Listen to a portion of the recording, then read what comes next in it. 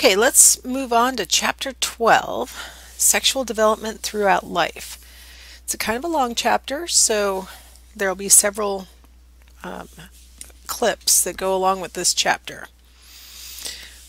Let's start with Freud's psychosexual development. I had shown you guys this chart before in the section on sexual orientation, so now we're actually going to look at the different stages of development. So, I assume everybody's heard of Freud. I've yet to meet anybody in my face-to-face classes who says, Freud? Freud who? Everybody's at least heard of him, right?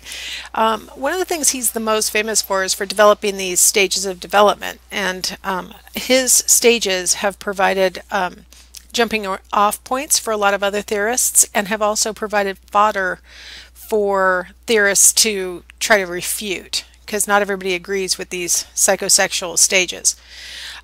One of the things that Freud was just the master of is sort of irritating people. So the fact that he called them psychosexual stages was one of those things that in the late 1800s and early 1900s, people were titillated by it, / also, horrified that he was talking like this.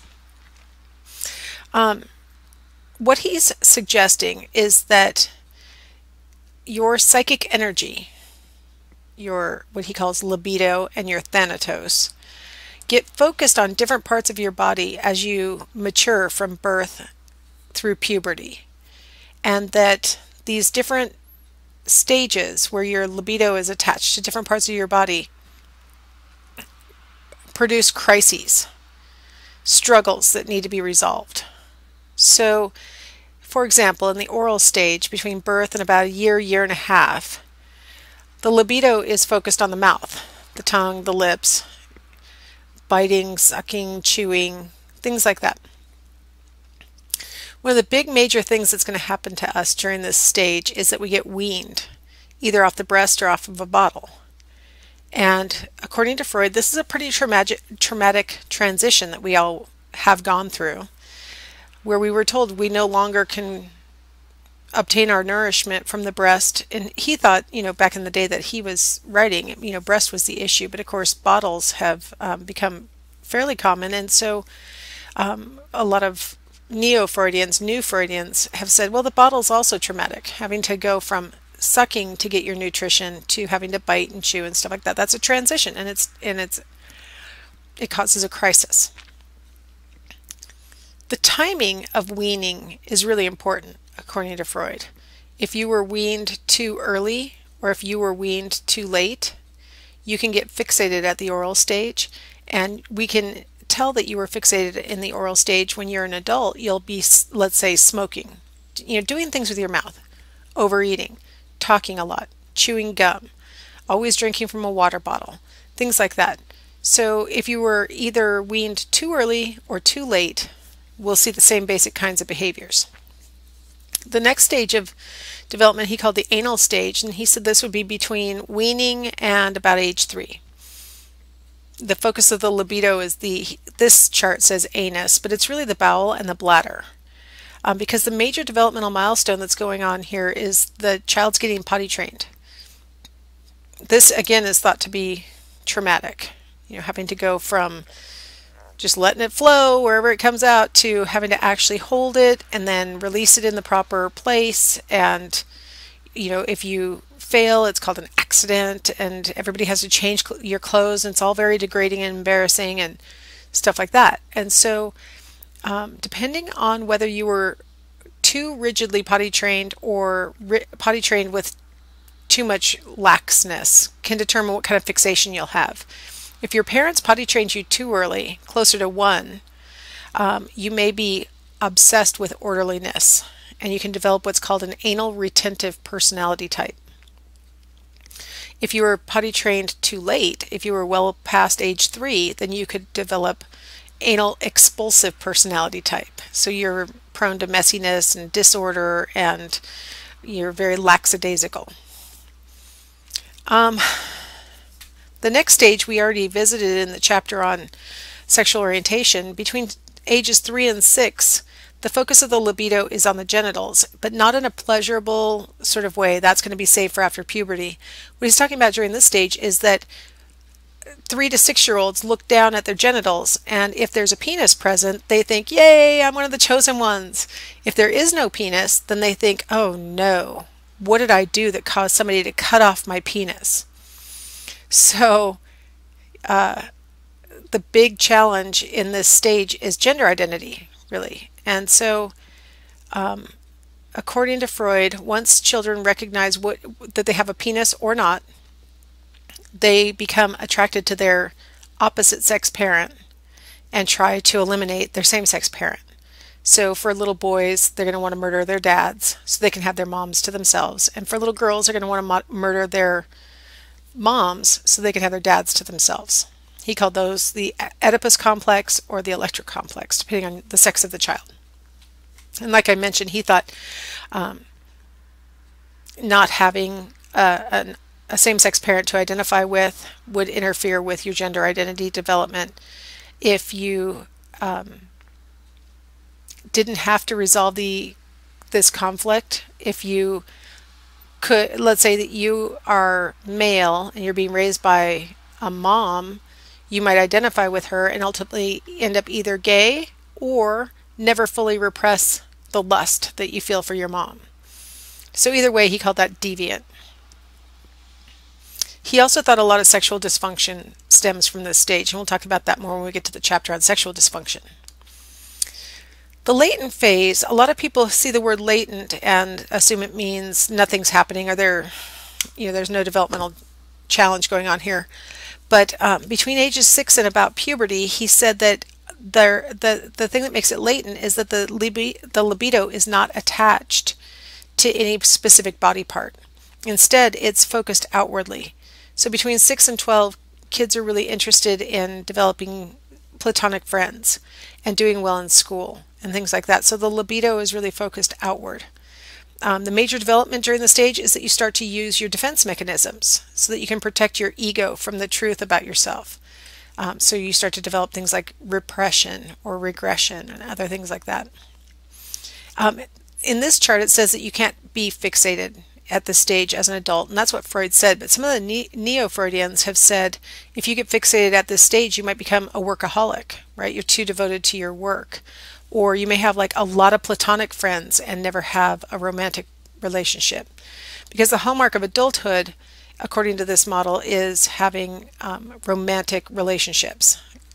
Once you reach puberty, you enter the genital stage, and so now the focus of the libido is on the pleasure associated with the genitals and the function of the genitals, making children. So he said when you reach full sexual maturity, your focus becomes finding a romantic partner and then reproducing. If everything went perfectly in your upbringing and all your needs were met appropriately at the different stages coming up to the genital stage, you'll have all of your libido with you and you'll be able to cope with all the varied demands of a healthy adult. But it's hard to imagine that parents can adequately meet the needs when it's so easy to over or underindulge a child at any given stage.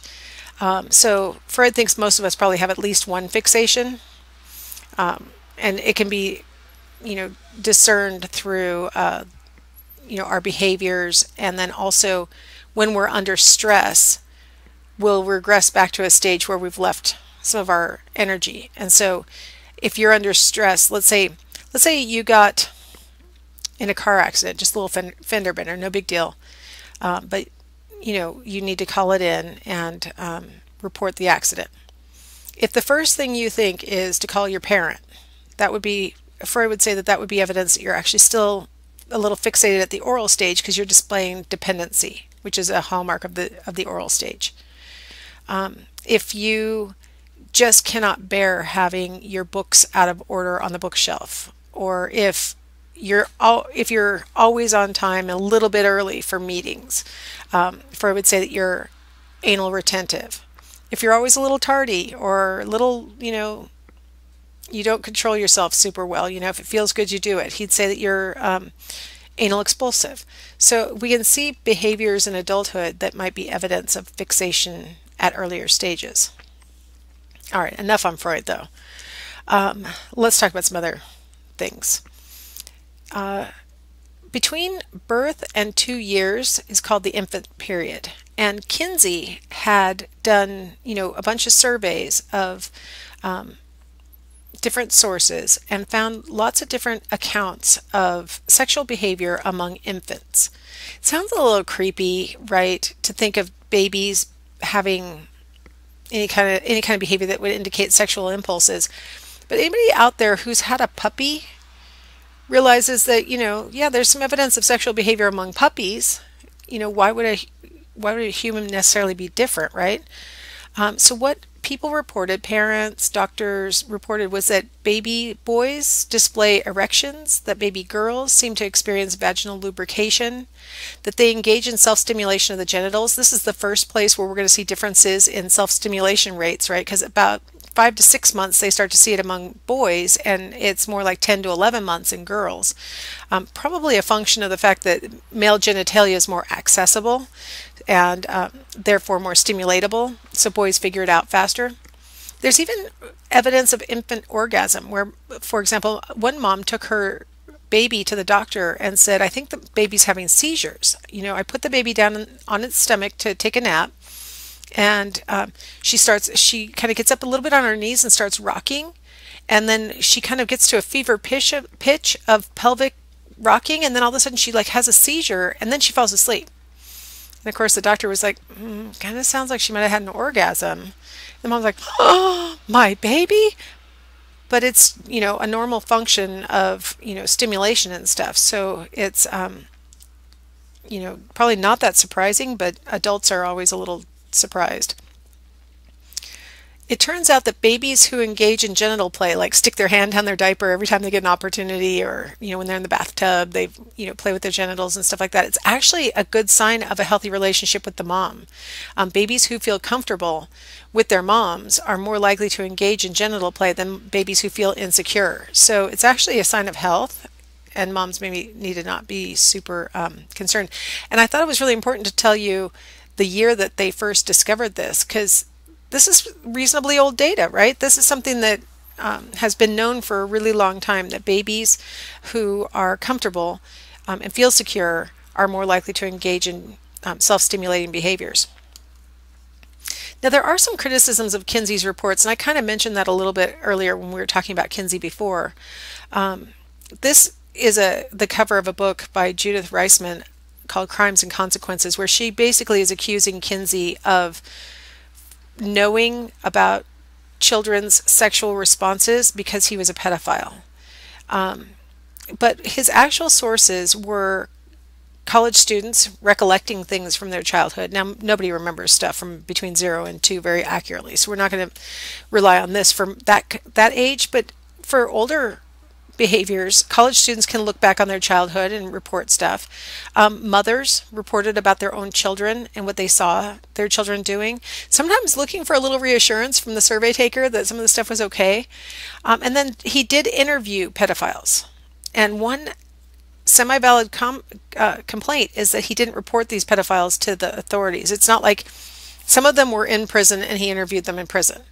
But some of them were not in prison. They were self-reported pedophiles that were willing to talk to him as long as he didn't report them. And today our human ethics requires that if somebody reports a crime, we're supposed to report them. So that is one legitimate complaint, is that he didn't report these pedophiles. But there's no evidence in anything. His students, nobody ever said that he actually engaged in any kind of activity with children. If you Google this issue, you'll find a woman who claims that Kinsey paid her father to molest her so that her father could report on her sexual response. There's no evidence anywhere except for her claim that supports what she's saying. So some people just don't trust him because of what he was studying. Some don't like the way he looks. Some of you may have seen the movie Kinsey, and some of it's based on fiction, just like all movies are. So I didn't know the man. I don't know, but there's no evidence. There's no documentable evidence that he engaged in any of the stuff he's accused of. Let's see what else I was going to say. Okay, yeah, let's go ahead and take a little break. We'll come back and we'll pick up with childhood, which is a pretty long span, 3 years to puberty.